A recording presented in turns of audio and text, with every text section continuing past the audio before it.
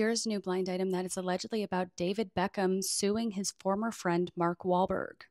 It was not all that long ago that in this space I told you about how this A-plus mostly movie actor screwed over his investors in a fitness product, F45, and how everyone except the actor and his cohorts lost money. Now this foreign-born permanent A-list athlete is suing the actor for millions. And again, this is allegedly Mark Wahlberg, F45, and David Beckham. And the related blind item from August of 2023 reads, this A-plus list mostly movie actor who is currently acting on a waiver cost investors billions with a capital B on his crappy product, but he is walking away with a ton of money on his own from it. I can't wait for the lawsuits. And the related headline reads, David Beckham suing Mark Wahlberg for $10 million over F45 training deal.